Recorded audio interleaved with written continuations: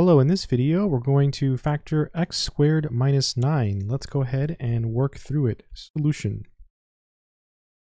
So this is an example of something called the difference of squares.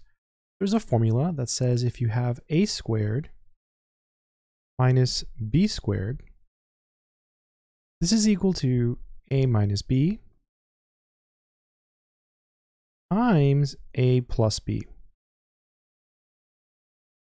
So in this particular example, all we have to do is write this in the form that allows us to use this formula.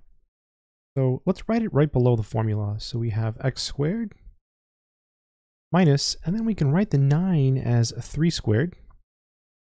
And then you can see here, just by matching, that a is equal to x and b is equal to 3.